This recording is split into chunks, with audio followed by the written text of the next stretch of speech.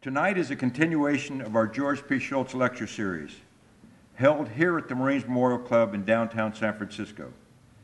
Mr. Shultz will introduce our speaker for tonight.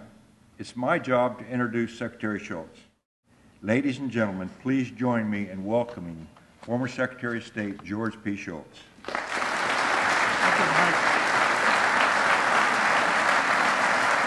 Thank you. So it's a great pleasure for me and a privilege for me to introduce this wonderful man leading our forces in the Central Command, General James Mattis.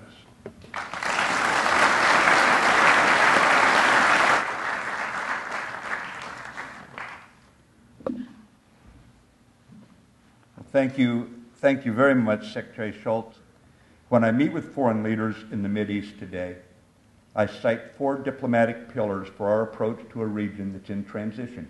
First, we support each country's political reform efforts. Second, we support economic reforms that broaden the fruits of the economic boon many of the countries are having. Third, we support a renewed pursuit of Middle East peace.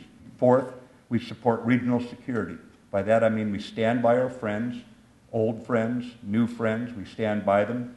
We stand by their territorial integrity, and we stand against terrorism. Al-Qaeda in Iraq still exists, but it's been pummeled. It's still capable of spectacular attacks.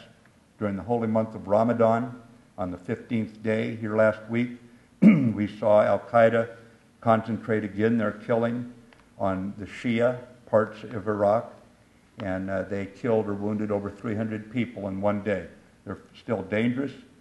They still go after the innocent. They go after women, children. They have no regard for any of the rules of warfare. Our mission there is to disrupt, dismantle, and defeat Al-Qaeda, and that remains our goal, and to prevent Al-Qaeda from returning. Remember that part. Some people forget that last part of the mission statement.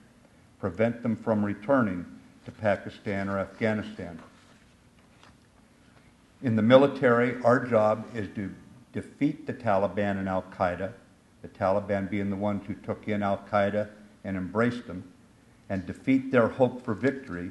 Can you give us your thoughts on the relationship of the military, both in Afghanistan and in Iraq, with the press? I'm very comfortable because 95% of them are great guys and gals who are out to tell the story and are committed to it, and they really want to do a good job. They're not all good. There's always a few jerks anywhere. But even Jesus of Nazareth had 1 out of 12 go to mud on him, you know what I mean?